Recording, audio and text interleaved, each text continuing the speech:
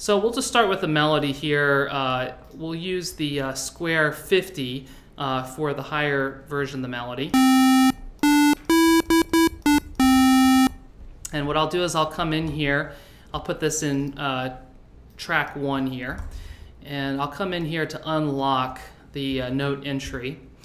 And as May showed you in the first video, you can select the rate in which the cursor moves after you enter a note. This melody I'm going to start with a 2, and so I'm going to be putting them in every other ticker, and I'll just put in something very simple real quick.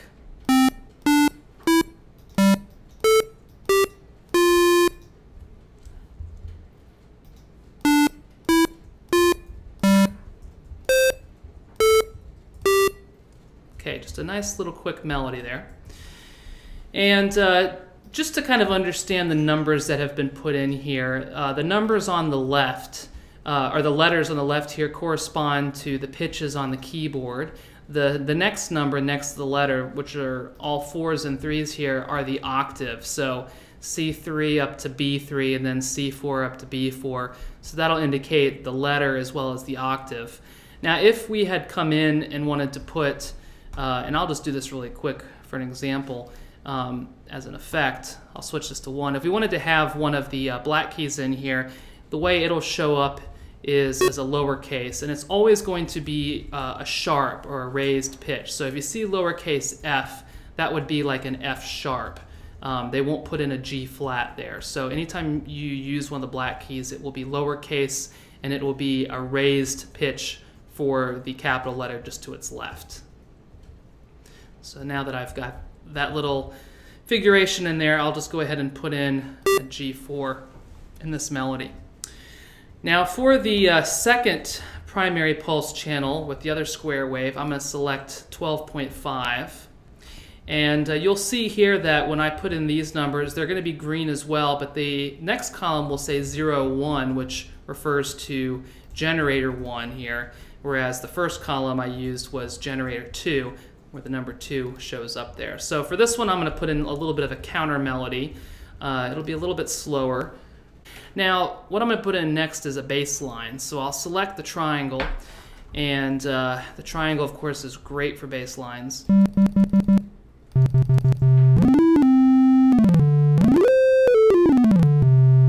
Sometimes you need to take the volume up a little bit on the triangle because it's a little bit softer. I'm also going to raise the release time just so it sustains a little bit longer. And I'll come in here to the second channel, I'll put in unlock here, and I'll just do something really basic here.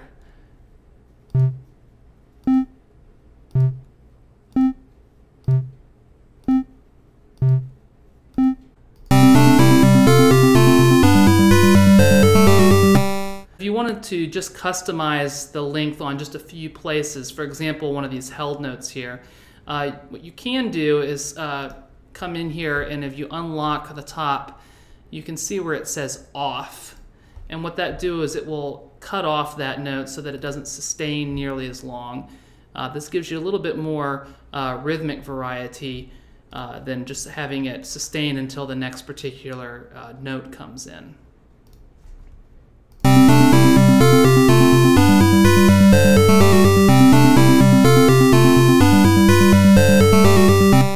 Okay, so that sounds pretty good.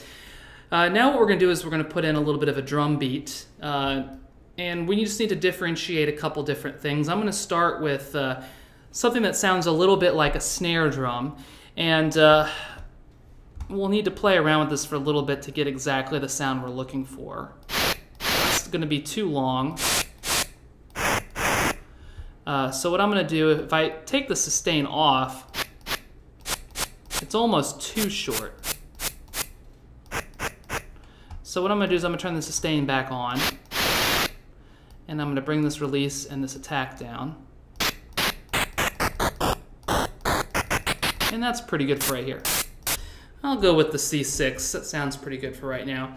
And I'm going to come in and I'm going to put this on every second and fourth beat, and you can see there's 4 subdivisions under each of these. I like to think of this as a measure of 4/4, or common time, if you're familiar with that, where each of these is a beat with 4 subdivisions. So I'm going to come in on every second and fourth beat and go ahead and enter C6. Let's see how that sounds. And what you'll notice is that sustain is way too long, but remember, we can very easily take that off and just put that in after each of these.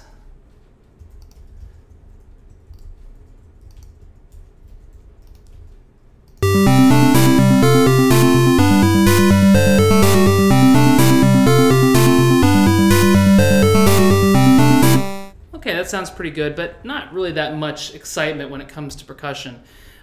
So what I'm going to do is I want to add another kind of sound to this. So what I'm going to do is I'm actually going to create another noise generator.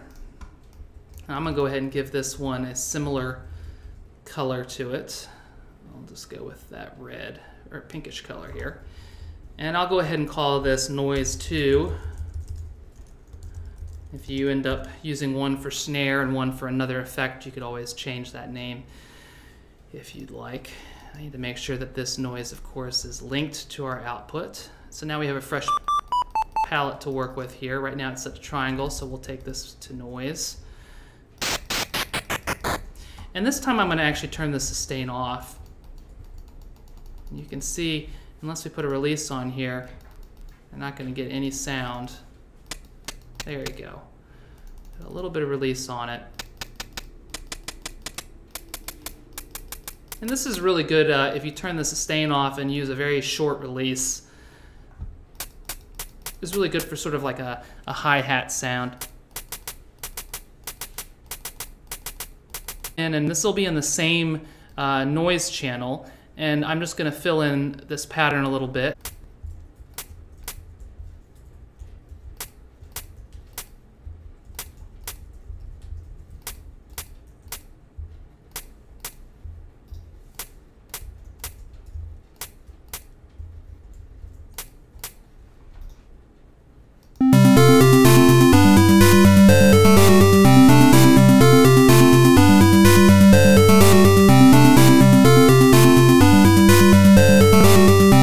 Find that we want to keep up with this style pretty consistently, and so one of the quick ways we can do that is just to simply come in here, and what we'll do is we'll right click or control click, select copy pattern and paste pattern, and so now we have a second pattern that looks identical, and we can just kind of come in here and change a few things.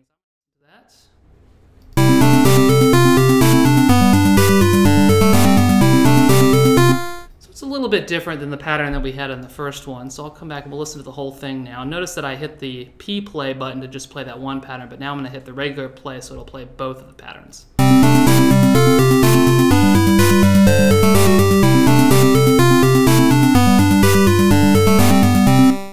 And now we've got two different sections here.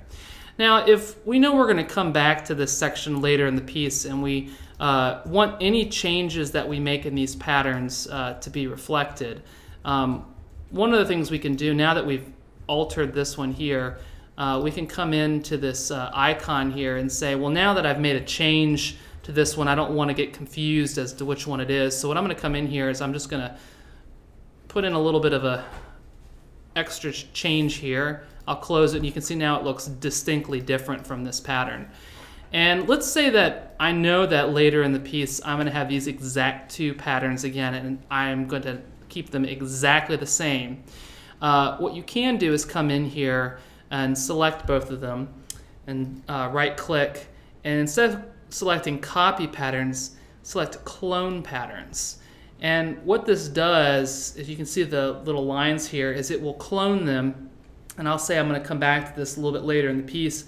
And that way, any changes that I make on this first utterance will automatically be changed to any clones that are done later. That way, if you come in later and you make a couple tweaks to your melody, you don't have to go back in and change that later in the piece. The cloning will automatically bring that over. And this is helpful when you're differentiating between copying. Copying and pasting is great for saving time when you're going to be making a few changes, but cloning is really the best if you want to have the exact same section or pattern come back later. Thank you for watching, and I hope you enjoyed this tutorial.